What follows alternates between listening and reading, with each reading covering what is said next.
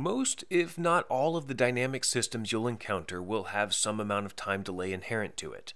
And if you're building a controller for that system, it's going to have to account for that delay in some way. The delay might be so short that you can pretty much ignore it, or it might be long enough that it starts to degrade performance, and even make the system unstable. So in this video, we're going to cover time delays, where they come from, and why they matter. I'm Brian, and welcome to a MATLAB Tech Talk. To begin, I want to quickly discuss some nomenclature, because I'm going to be talking about two main types of delay, distorting and non-distorting delays, and I want to make sure that we all have the same understanding as we go through this video. Let's start with distorting delays. Signals are distorted when the original shape is altered in some way. In the case of delay, this happens when the time delay is different for various frequencies that make up the signal. For example, let's say that a signal is made up of two distinct frequencies. A rather low frequency at 1 radians per second that gets delayed by half a second when it passes through some process, and a second higher frequency signal at 3 radians per second that is delayed by a second and a half when it passes through the process. Neither of these signal components are distorted, they're just delayed by different amounts. However, when the combined signal passes through that process, it will have a different shape. It's been distorted. And rather than thinking about these delays in the time domain, since each frequency is delayed differently, it's helpful to think about them in the frequency domain. How much each frequency is delayed through a process is what we're looking at the phase portion of a Bode plot. In this instance, we don't usually talk about time delay, we talk about phase delay, or phase lag, for every frequency that makes up a signal. And what I've shown here is a process that has a higher phase delay for higher frequencies. We'll talk a bit more about phase delays shortly, but for now I want to compare this to non-distorting delays. Non-distorting time delays affect the entire signal equally, every frequency the same. Therefore, the whole signal maintains the same shape and amplitude, but it's just postponed by some amount of time.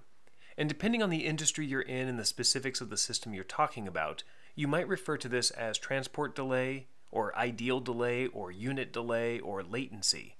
But regardless of the name, the impact is the same. An action occurs, and it takes some amount of time for the effects to take place. There's a time interval between the stimulation and the response. Both of these types of delay exist in real physical systems, and they both can cause problems in your controller design. This is because the controller has to use old information in order to determine the current controller output, or it has to predict into the future how its output will impact the system. This has the effect of lowering the sample time of your system, and therefore to counter it you have to lower the bandwidth or speed of your controller. If you don't lower the bandwidth, then the delay in the system could cause stability issues. You can see why by looking at the Bode plot of an arbitrary second-order system. The crossover frequency is where the magnitude plot crosses the 0 dB line, and at that frequency you can see how much phase margin your system would have if you created a feedback loop around this second-order system. In this case, we have some positive phase margin, so our closed-loop system would be stable. However, if we add more delay into our system, either with transport delay or by delaying frequencies around the crossover frequency, then the phase plot will move down in some way. This erodes our phase margin, and if we add too much delay, this could cause negative margin and an unstable system. Now, to counter that, we could lower the bandwidth of the controller by moving the crossover point to a lower frequency. This would get our phase margin back, but in doing so, we limited the speed of our system. We slowed it down and made it less responsive. We can understand how this happens with a simple thought exercise. Imagine driving a car that has a 5-second delay between moving the steering wheel and having the car respond. If you're driving on a long, straight road, this might not have too much of an impact. However, when a turn comes up, then you may find yourself starting to turn the wheel, and since nothing happens and the curve is still approaching, you panic and turn the wheel even more. By the time the car starts to respond, you've turned the wheel much too far, and even though you've brought the wheel back to a neutral position, the car continues to turn sharply off the road.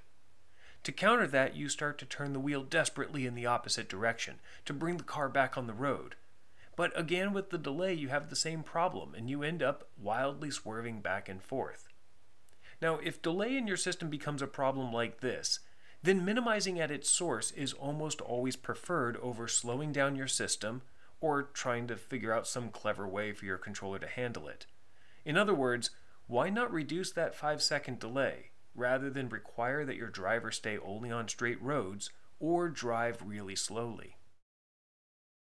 Once you know the source of the delay, then you can trade the cost of trying to remove it versus just building around it. In order to know how to remove the delays, we need to understand where they come from in a typical system. And to do that, we'll talk about the main components in a feedback system: sensors, actuators, the controller, and the process itself. There are more delay sources than what I'm about to mention, but this will get you in the right mindset to think about the problem for your system. To begin, let's talk about unintentional delays. These are delays that are a byproduct of the design and not something that was included on purpose. All real dynamic systems introduce phase delay, or distort the signal by delaying some frequencies more than others. This is true whether it's a mechanical or electrical system. At some level, moving mass or energy around is dependent on the frequency of the input and the material it's moving through. Even the stiffest mechanical components act like a spring when you start talking about input signals that approach the speed of sound through that material. In addition, there are design components that might be added into the system for a necessary reason, but that increase phase delay as a byproduct. These are things like low-pass filters to remove noise, anti-aliasing filters prior to digitizing an analog signal, and building integrators into your controller. This means that all sensors, actuators, and processes have dynamics that create some amount of phase delay across the spectrum. And depending on your controller design, it can also add phase delay. Now, if this is the cause of your delay woes in your system, then it might be necessary to look into faster sensors and actuators that don't have as much lag, or sensors that have less noise, so that you don't have the phase lag penalty that comes along with low-pass filters. But again, phase delay isn't the whole story. We also have to consider transport delays. For example, imagine a control system that is trying to maintain a set temperature of an object by turning on and off a heater. Ideally, when the controller senses that the temperature is too low, it'll turn on the heater and then observe immediately that the temperature is rising. This, sadly, is not the case because even in this simple system, there's a number of sources of transport delays. Let's start between the actuator and the sensor. A time delay occurs when a sensor, like a temperature sensor, is isolated from the state that it's measuring. There's a thermal path between the heater and the object and the sensor. Therefore, it won't detect a change in temperature as soon as the heater turns on. The heat would take time to flow from the heater to the sensor. Now, a temp sensor is measuring the analog temperature, but somewhere along the line it has to sample it periodically to create a discrete measurement that can be used by a digital computer. After a sample, the value is held constant until the next sample period. This means that just before a new measurement, the system is using a value that is almost one sample time old. If the sample rate of your sensor is too slow compared to the speed at which the measurement is changing, this may be a significant source of transport delay. Now that we have this raw digital measurement, software processing also takes time. In a lot of cases, the sample time of a digital system is determined based on how fast it can ingest measurements or other inputs, run all of the digital logic, including the control logic, and then calculate the outputs. In some cases, however, the computer may pause processing if it can't finish in one sample time, and then continue during the next cycle. In this way, several sample periods may pass between receiving a measurement and processing that logic. Another source of delay is intentional delays. These are pauses that are designed into the system on purpose. One form of this is slack time, or a buffer that's added to the amount of time it is expected to take a process to complete. For example, you may calculate that your sensor processing algorithm will take 30 milliseconds to complete. Therefore, you may give the process 50 milliseconds or 20 milliseconds of slack time to account for the possible random variations in processing time. Adding this 20 milliseconds is probably preferred over occasionally having a process fail to complete within the deadline of a real-time system. Signals also take time to transmit between the sensors, the computers, and the actuators. This may be the relatively low delay of electrons moving across a wire, but it could also be the longer latencies of network delay if your systems have to communicate across multiple distributed computers. Another intentional delay comes from the desire to synchronize or align certain signals. This is helpful if you want your system to be deterministic or have predictable behavior. An example of this might be intentionally waiting until the next sample time for an actuator command to be executed, rather than executing it as soon as it's available. A command might not always be issued at the same time within a sample period due to fluctuations in processing time, so rather than executing a command on that unknown time boundary, it may be preferred to wait until the start of the following sample time so you always know exactly when that command executes. Now, even after the command is issued within the actuator, transport delays in the actuators mean that there's even more time before the system actually starts changing. In our case, the heat starts flowing. So all of these delays, transmission, synchronization, processing, energy and mass movements, sampling, slack time, and more, when they're all combined, they create dead time between when a command is issued and when the controller processes the measured response. That's the non-distorting transport delay part. For our car example, we were claiming this process from steering wheel command to you recognizing the car was turning was 5 seconds, and that may be too long to keep a fast-driving car stable. Similarly, if the delay for this temperature controller is too long, if the dead time is too long, we may find that this system goes unstable as well. So how can we find that out? Well, let's say that you're able to fit your real temperature management system to a first order plus dead time model. That's the controller, actuators, process, and sensors. The dead time portion rolls up all of the non-distorting transport delays, and the first order LTI model captures the distorting phase delays. At this point, you can use that model to analyze the impact all these delays would have on your closed-loop system. And since there is the potential of longer delays in the system due to unforeseen causes, when we designed closed-loop systems, we maintain some amount of phase or time margin.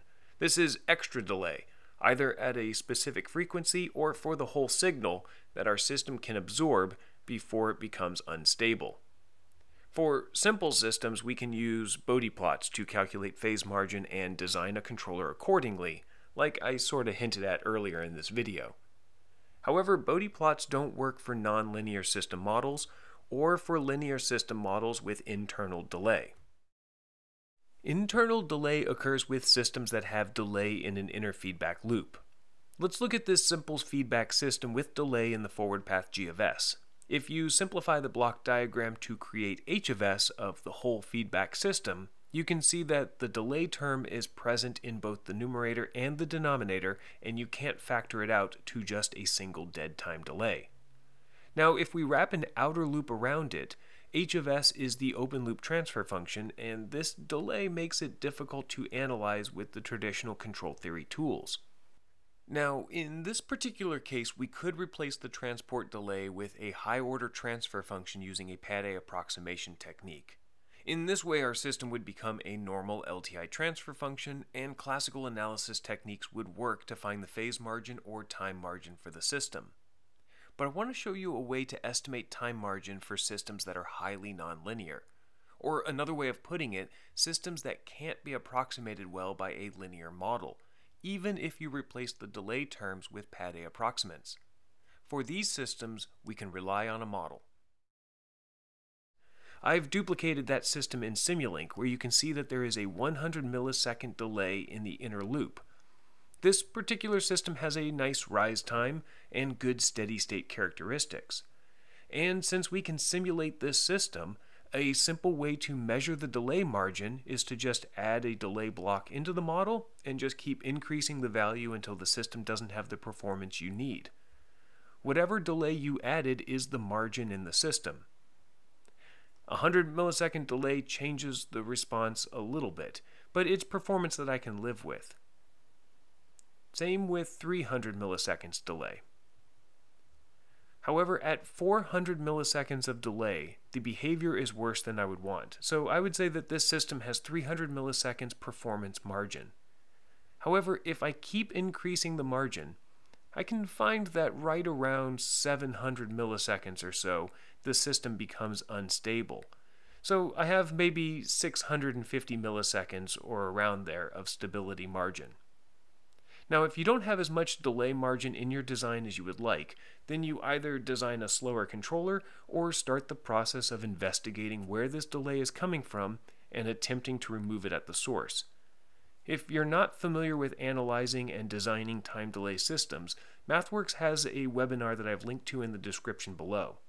And if you don't want to miss the next Tech Talk video, don't forget to subscribe to this channel.